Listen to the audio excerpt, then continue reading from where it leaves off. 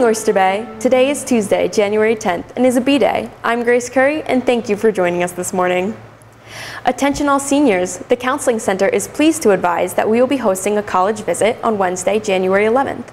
The U.S. Navy will be here, period 4, in the upper gym lobby.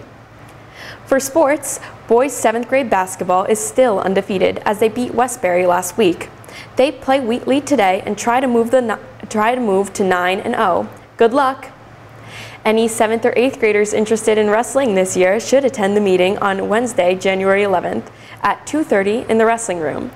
If you have any questions, please see Coach Tebow. Attention all Quill and Scroll members, we have a meeting Friday, January 13th at 2:20 in room 200B. Attention all Science Olympiad members, please make sure to attend next Friday's mandatory meeting after school if you are still competing in the event. The World Language Honor Society will be holding its next meeting in the cafeteria on Thursday, January 12th.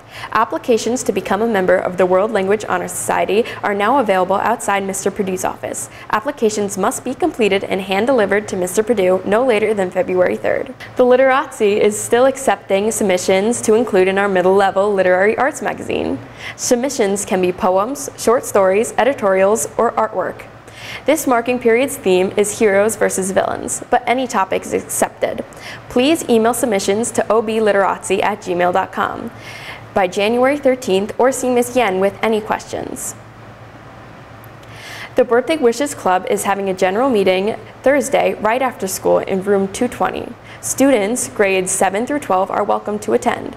Please see Ms. Cahill if you have any questions. Attention all club treasurers, December's ledgers are now due. Please be sure to submit your hard copies of your monthly ledgers to Miss Bruin in room 212. And now a quick look at your weather on this Tuesday morning.